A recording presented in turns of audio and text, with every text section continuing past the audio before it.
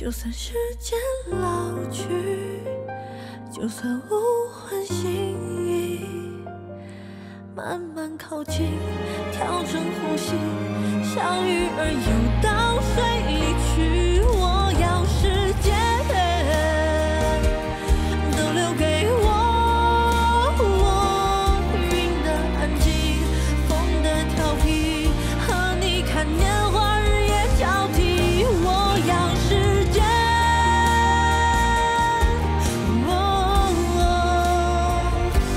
你留给我。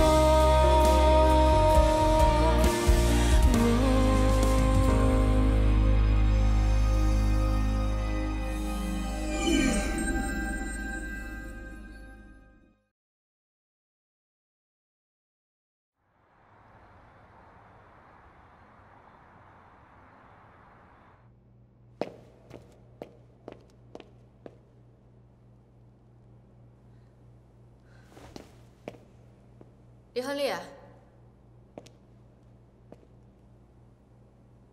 李亨利，李亨利，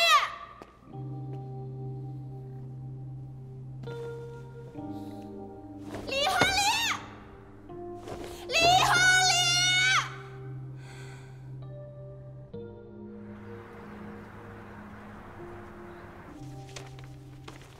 南方雨大。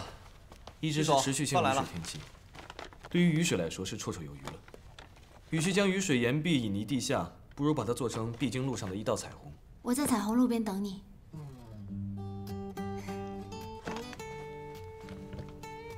听说你有个男朋友？早就已经分手了，你不要在意啊。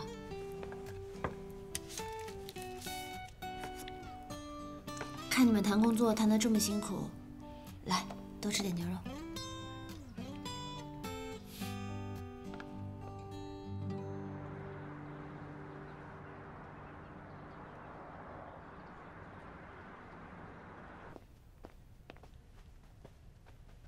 师姐，喝水。师姐，你是怎么能够来艺贸上班的呢？我刚来工作没几天，来了之后才知道，原来师哥和易总有合作。这么巧啊？这不会是你计划好的吧？你想多了，师姐，这个计划我真做不了。小静，你不是说了吗？宋教授在家等我们。 别让他等太久了，走吧。好。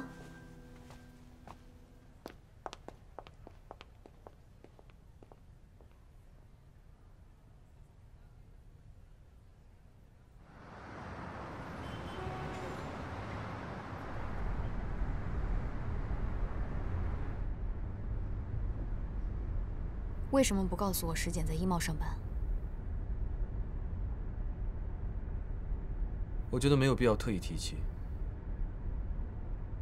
我不是不相信你，我是没有理由相信其他人。这样下去，我怎么能够踏实呢？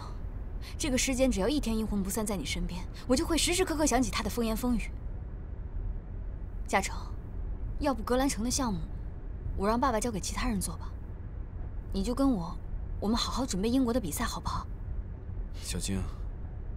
你知道的，我向来对待工作是认真严谨的，从来不会因为个人的情绪影响到工作。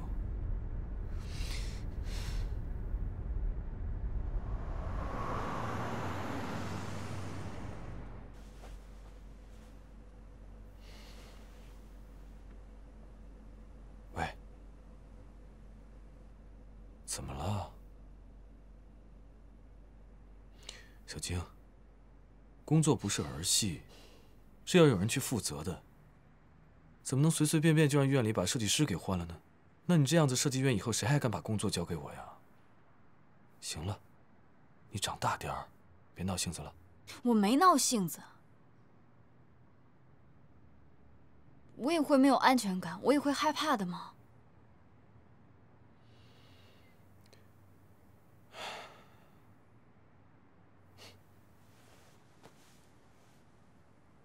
乖，别闹了啊。要不我给你看样东西吧，好吗？闭上眼睛，闭上，快。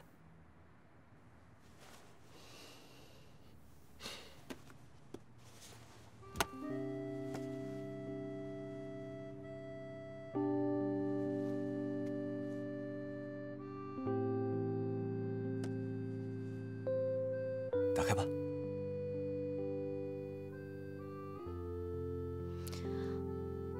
打开看看。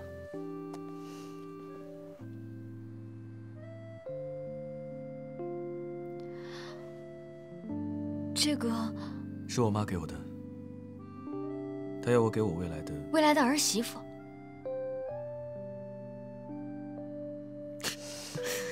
怎么样？现在有安全感了吧？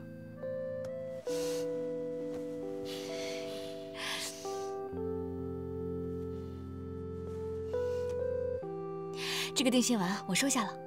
好了，你就让我好好忙完衣帽这个项目，之后我们再好好准备英国的比赛。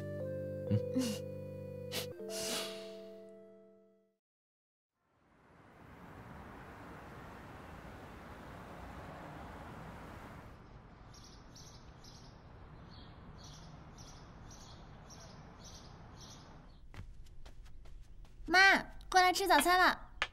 来啦！哎呀，这么丰盛啊！你说你身体吃得消吗？白天上班加班，晚上又睡不好，早上还要给我做早饭，你不要累垮了。妈，你看我还年轻呢，我不会亏待我自己的，你放心。你看，我一早上吃这么多的东西，中午等到了公司，衣帽的食堂的营养是很丰盛的。给你这么一说，我还担心啊，我这么吃下去还会变胖呢。那你要是累了，可要告诉我啊。放心吧。哦，对了，孙医生上次有没有交代过什么呀？他说了，化疗其实没那么可怕的，只6个疗程嘛，我们才刚刚开始，所以呢，他说要增强体质，要锻炼。我待会儿就溜达着，我自己就过去，然后呢，坐公交车就当是运动了。要不妈妈，今天我上午请半天假，我陪你去吧，好不好？不用，你乖乖的上班。哦，对了，你不是还要准备什么毕业考试吗？天哪，我都忘了，我竟然还没有毕业。我说你这是什么脑子啊？你连这个事情都可以忘的呀？你可真是的。失去你以后的那些日子，我也是自己一个人撑过来的。现在有你在，好吃，这点辛苦根本是小菜一碟。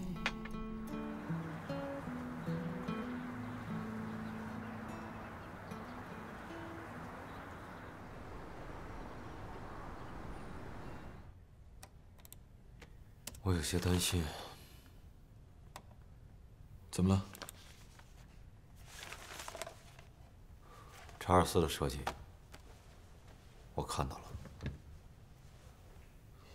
你担心什么？这个人，你了解吗？他以往的作品我在网上大概看了一下，主要是英式的新古典主义风格的一些商业以及住宅群。的确，他的设计跟我想象的效果差距很大。他的风格更适合格兰城现在的需要。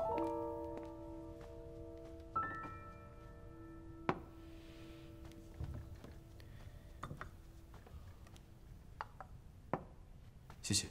你去过英国吗？去过。那你喜欢英国的建筑风格吗？喜欢啊。为什么？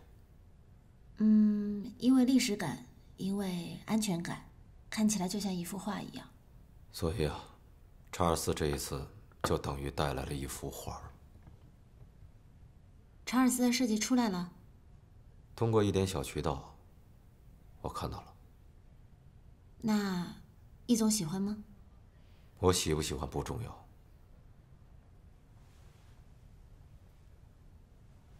易总，我想通了。其实我之前一直没有想好外部结构的一个最终效果，可是我刚刚想到了。查尔斯他的设计主要是以英式新古典主义风格作为基础，再加上石简刚刚说他的作品像是一幅画，我觉得与我的作品截然不同。这两者加起来，我想我应该会放弃多边立体结构的这种设计。接着说。我觉得它应该是一个圆形。准确的来说，不应该是一个标准的球体，它可能会是一个扁圆体。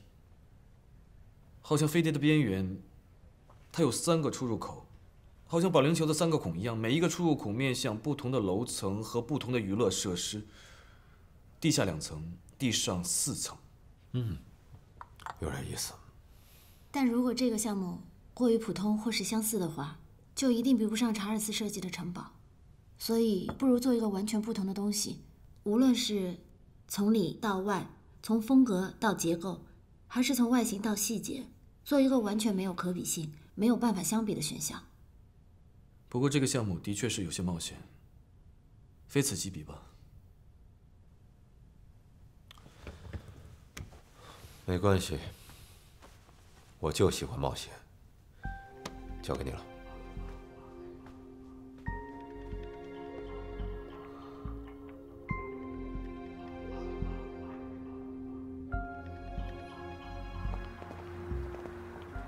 师姐，你要去哪儿？我现在要去一趟学校，坐地铁过去。要不我打车带你去地铁口吧？好，谢谢。老公，我来接你下班了。哎，师姐，你去哪儿？我们送你吧。不用了，我自己坐地铁。别磨叽了，这不好停车，赶紧上来吧。走吧，我们送你。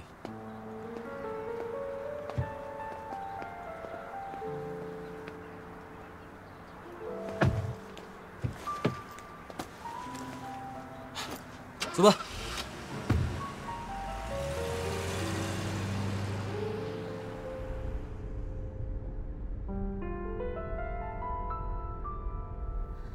师姐，我看易总好像挺喜欢你的。你一个大4的实习生就能够帮易总负责这么重要的项目，说明你还是有过人之处的嘛。没有，我只是比较幸运。师姐，我们嘉诚他在工作的时候不喜欢被别人打扰。我知道这个项目的时间很紧，但是我还是希望你尽量不要去催他，好吗？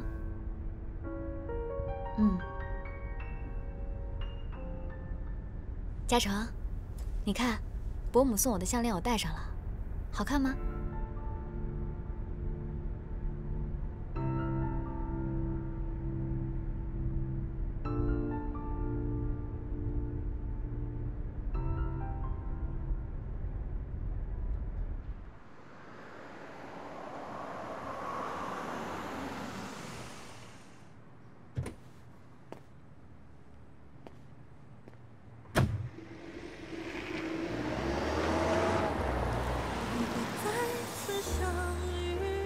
刚刚宋小静戴着的项链，在未来是我的婆婆亲手为我戴上的。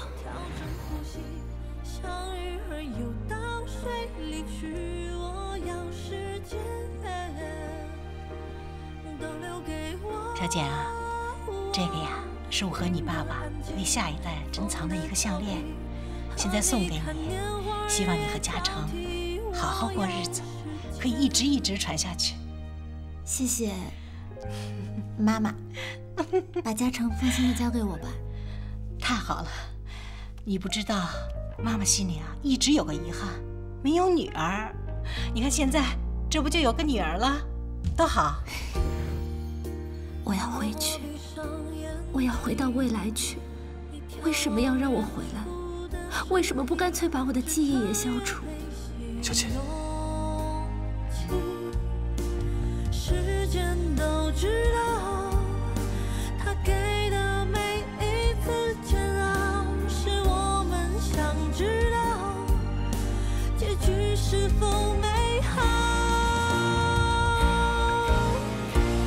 如果再次相遇，我会用尽力气，慢慢靠近，调整呼吸，相遇而又到水里去。我要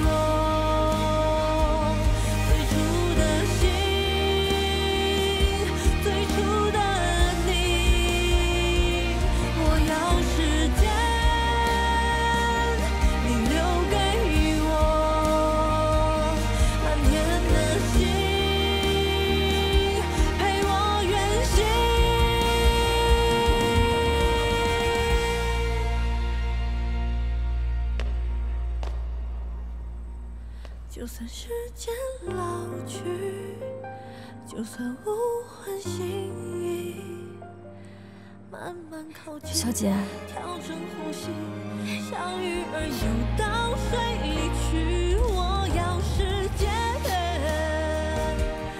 都留给我。好了好了，他要和别人结婚了，嘉诚要跟别的女人结婚了。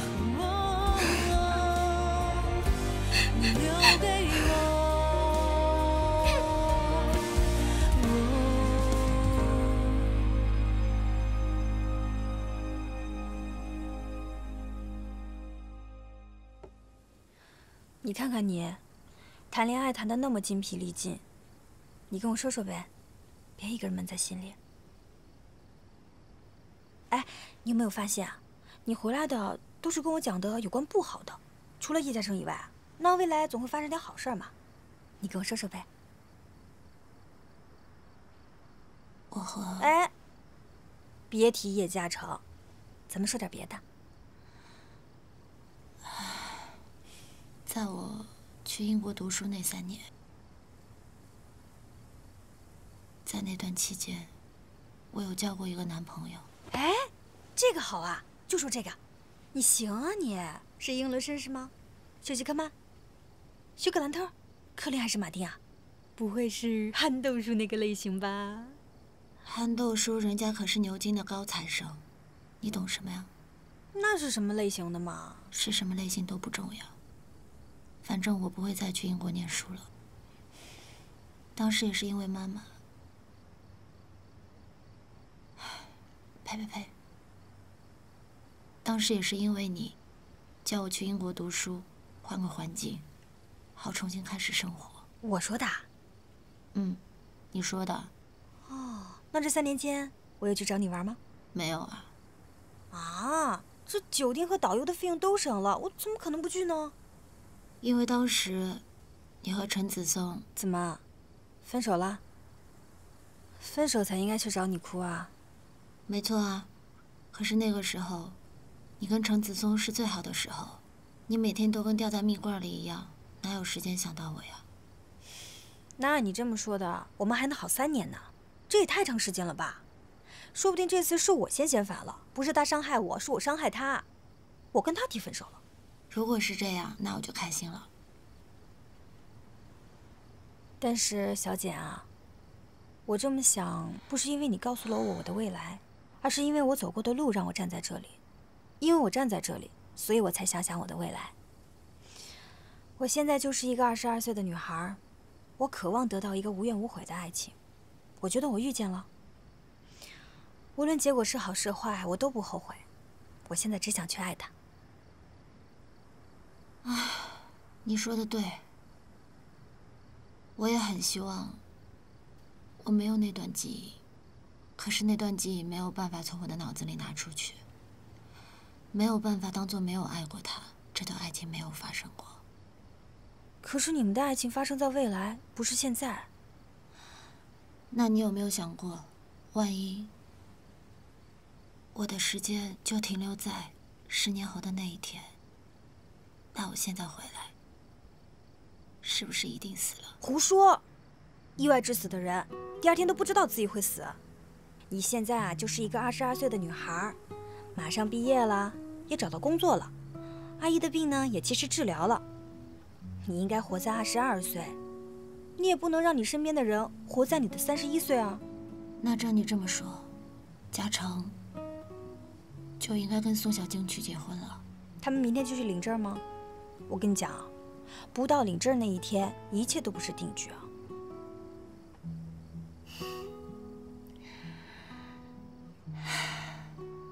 虽然我是从未来回来的，我知道未来发生的事情，可是好像你的思路会比我更清晰一些。因为我不会活在未来呀。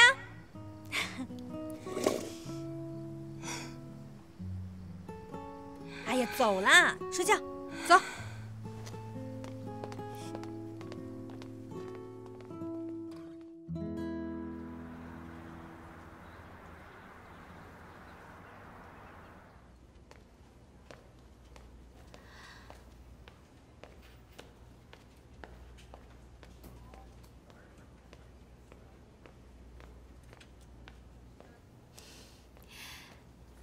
嘉诚。啊，我们部门今天没什么事，我可以下班了。我还要在这里赶方案，可能会到晚上。你要累了，先回去吧。我知道啊，你慢慢改，我在旁边陪着你。刚好我也没什么事，我在这订订我们结婚用的东西。好。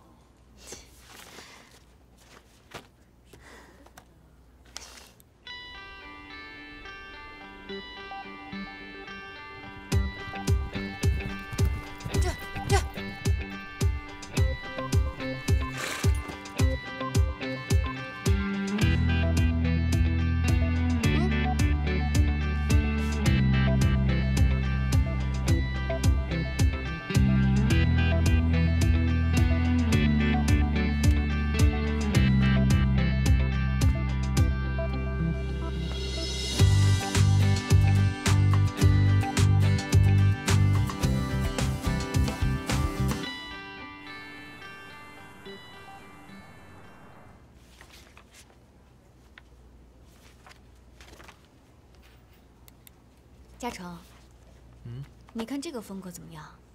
草坪的婚礼一定会很浪漫。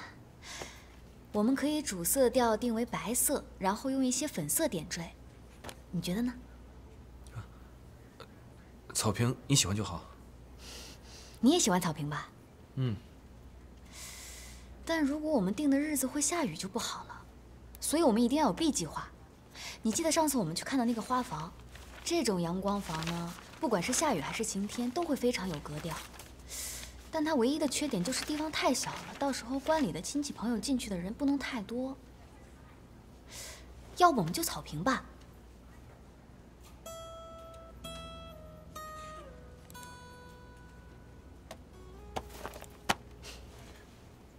干嘛呀？你就不能停下来10分钟跟我聊一聊吗？我这是为谁啊？我这不是为了咱俩的婚礼吗？好了，你等我画完图以后，我安安静静的回到家里陪你聊，好吗？你累了，先回去吧。啊？不是，你干嘛一直要支我走啊？你在这里，我既不能安心的工作，也不能安安静静的陪你选。可我明天还要开会，今天的设计今天必须要赶完。你要是想看杂志，挑选结婚的东西，你可以在家里面坐在沙发上舒舒服服的选，不行吗？听我的话，回去吧。难道不是因为一会儿有人要来监工吗？谁呀？时简啊！你，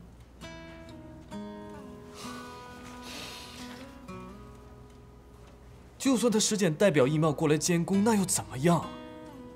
你担心什么呀？我当然不担心你会对他怎么样，但你怎么能保证他不会对你怎么样呢？我说你的脑子里一天到晚都在想些什么东西啊？那你让我怎么想他？跟踪我，托我给他找工作，现在又不知道怎么就进了义贸工作了，还在易总手下，还负责格兰城这么重要的项目，那你就不会想想这背后就不会有什么事吗？反正他那些招数我是不明白，但我敢打赌，她一定是那种人前小白兔，人后小妖精的女人。行了，我真的不想再听你说这些了，回家去吧，好吗？回到家以后，我安安静静的陪你选。我现在听这些，我一点思绪都没有了。走吧。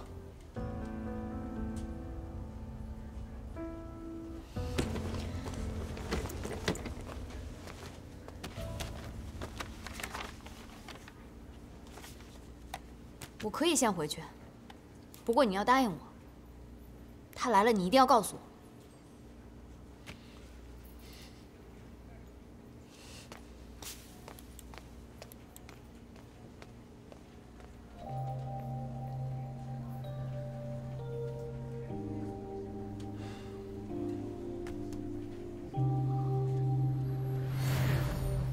明天中午电影资料馆会放映《罗马假日》的胶片版。我知道这是你最喜欢的电影，所以我就特地去买了2张票，我想请你看。打球一定很辛苦吧？我这里正好有松露巧克力。这个是波利尼钢琴演奏会，我排了很久的队，花了2倍的钱才买到，想亲自送给你。我会一直等着你。与其将雨水岩壁引于地下，不如把它做成必经之路上的一道彩虹。我在彩虹路边等你。大家可以这么说：如果以后要相约放松的话，就可以说我在彩虹路边等你，咖啡加一块方糖，对吗？可以陪我坐一会儿吗？不需要说什么话，就只是这么静静的坐着就好。太奇怪了，为什么这个我以为有些神经质的女孩，说出来的话，总是和我心里想的一样呢？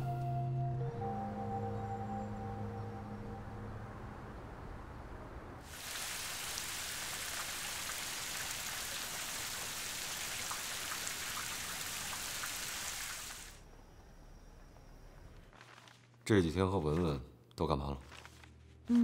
到处逛逛，然后逛逛街、骑骑马，还有爬爬墙之类的。他没拉着你，跟他一起去看戏？易佩怎么知道？难道真派人跟踪赵文文吗？在英国读书学习了10几年，他很喜欢戏剧。的确，他是想去看来着。如果易总有时间的话，我可以帮您和赵文文一起订票。不用了。哦。叶设计，这边必须再加一根支撑，否则配重数值不吻合是不行的。这样会影响整体的效果。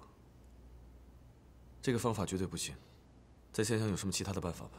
哎，要不索性就给他来一个对称，另一边也加上一个支撑，虽然不起什么实际作用，但是为了美观嘛。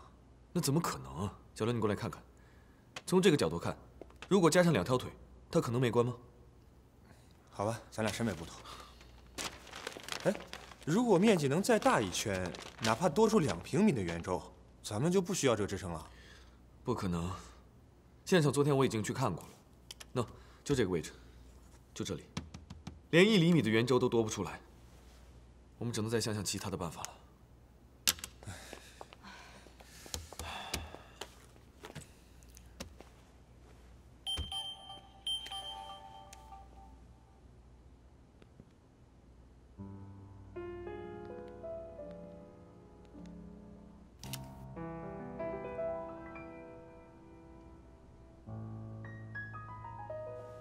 叶设计，我实在是熬不下去了。我今天就睡了2个小时，现在脑子一片混乱。我也是，大家都一样。行了，我看要不然今天就到这儿吧。这个礼拜大家的确熬的时间比较长。小刘，你把这个图拿回去，想一想，明天早上拿回来，我们再一起分析。好。哦，好的。走吧。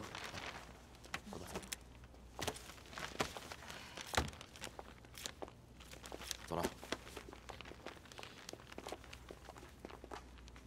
走吧。明天见。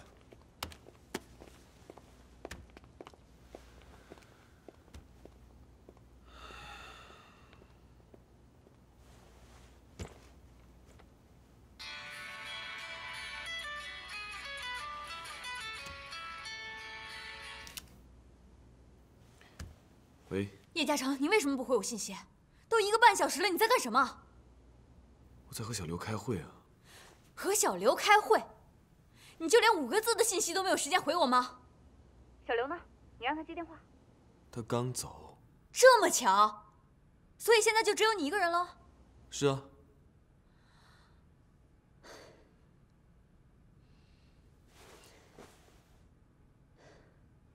嘉诚，你已经连续加班1个礼拜了，我爸也没有要求你这么拼命。实在不行，我让我爸找几个人来帮你，你呢对付设计一下得了。干嘛那么较劲？小晶，这是我的工作，工作现在是我全部的重心，你能不能不要再这么闹了？我没有闹，你现在的重心应该放在我们的婚事上面。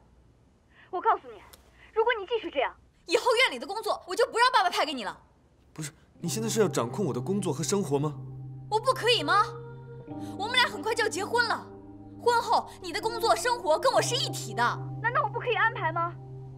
你是不是非要让我爸爸出面，你才能答应我？宋小晶，是不是以后我们所有解决不了的问题，你都要宋院长出来解决啊？啊？你成熟一点，长大一点，好不好？我不成熟，我也不想成熟。我要你现在、立刻、马上出现在我们家楼下。喂？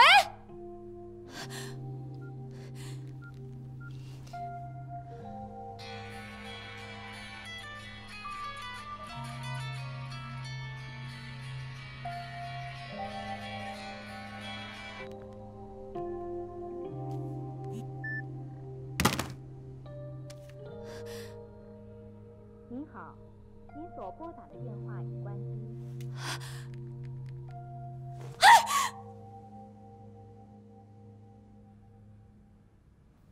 高彦飞，你这次必须得帮我，叶嘉诚他是在威胁我。大小姐，谁敢威胁你啊？你那是把嘉诚给逼急了。我劝你还是收着点吧，你再这样疑神疑鬼下去，不仅把嘉诚给推出去，还直接推到石简的怀里去了。你这不是放手，你这简直是助攻啊！再就是，人家石简性格比你温柔多了，换别的男人还是会选石简的。高彦飞，你站谁那边？你到底帮谁啊你？你站谁那头？停！忠言逆耳，忠言逆耳。嘉诚的性格你还不知道吗？表面上看着云淡风轻的，但是内心非常的笃定。他一旦下定了决心，这9头牛都拉不回来。我怕你以后会后悔。我就是不愿意，不希望，也不想看到他跟石简出现在一个画面里。这个石简也真够阴魂不散的，他到底哪里好啊？嘉诚就非要搭理他。你越这样想啊，越造成嘉诚的逆反心理。嘉诚最讨厌什么呀？最讨厌别人控制他。那，你说我该怎么办啊？怎么办？你这么聪明，还用我教吗？不过话说回来，这个石简挺简单的，就是有点死心眼儿。但是历史经验告诉我们，千万不要和死心眼儿较劲。与其针锋相对，不如化敌为友。你的意思是说，把石简发展成我的闺蜜？对了，她不可能对自己闺蜜的男朋友下手吧？这样一来，嘉诚也不会对我有意见，一举两得。高彦飞，你可以啊！那是。我原来怎么没发现？你招数那么多。你们女人可比我们男人会玩这些。不是自古有一个传承吗？这个宫斗剧，不是每天都在现实生活中上演吗？你可拉倒吧！这要是哪个女孩落你手里，我觉得都得被你玩死。别！我可不像叶嘉诚那样，可一棵树上吊死。你别拐着弯的骂我。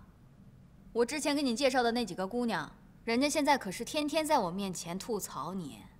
哎呦，我的姑奶奶，我给你烧烤香了啊！以后千万别给我介绍那种傲娇女王范儿的，小爷我真伺候不起呀！求你了啊！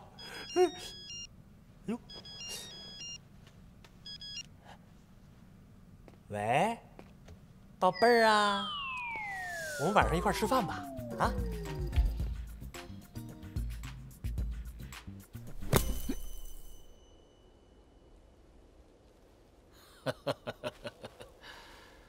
哎呀，今儿手感还不错嘛。看来最近没少练啊。我这人打球是看心情，从来都不琢磨。爸，我先过去了，你们俩聊着。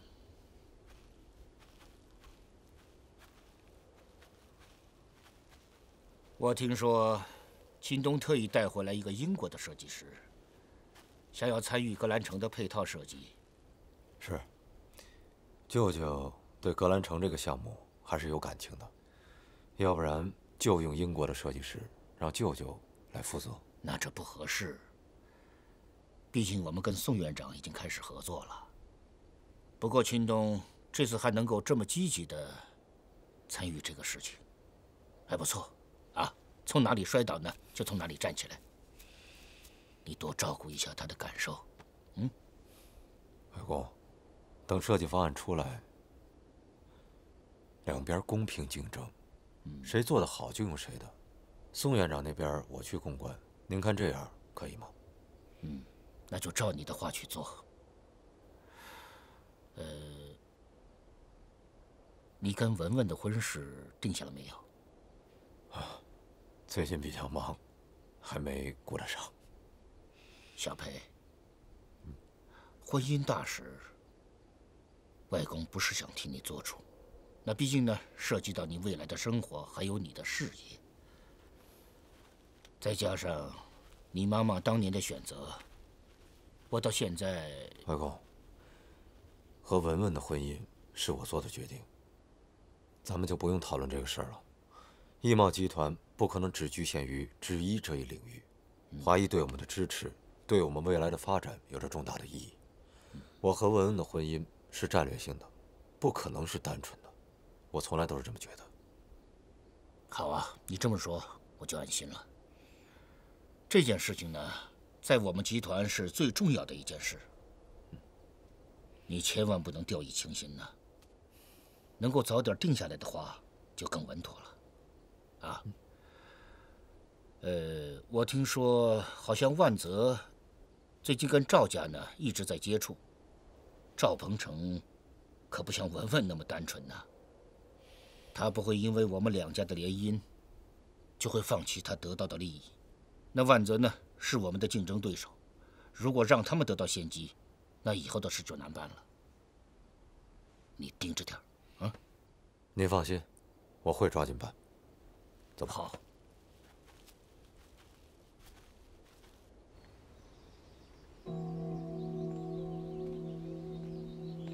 李佩，什么时候能喝上你跟赵文文的喜酒啊？我这个当舅舅的，怎么着也得给你们备一份大礼才行啊。先谢谢您。有个事儿我得提醒你一下，我在英国听到了关于赵文文的一些风言风语，说赵家这个大小姐可不是一盏省油的灯啊。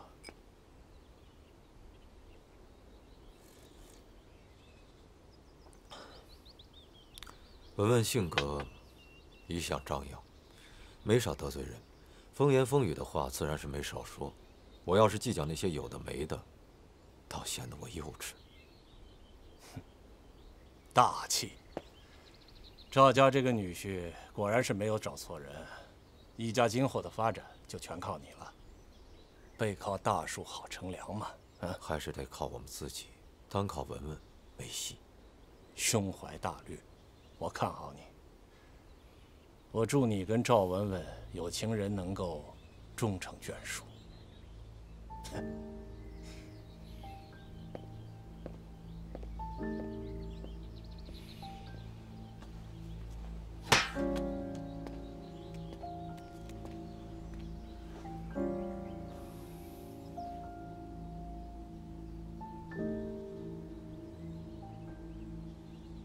你跟文文在一起了吗？没有啊，易总。他这次回来的真正目的到底是什么？目的？什么目的啊？我这几天就一直陪着他逛街 shopping 啊。就没发生什么别的事情？没有啊。从现在开始，他去过什么地方，见过什么人，做过什么事，都要向我汇报。这合适吗？把那妈字儿去了。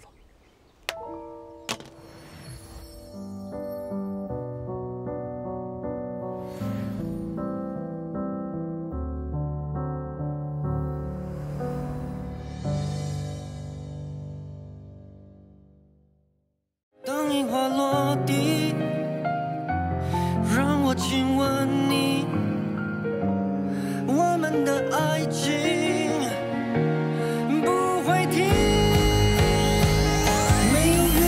天空，握紧我双手，带给你全部的温柔，用星辰的闪烁，跨越的时空，给你我能给的所有。如果我知道时间会放手，有些话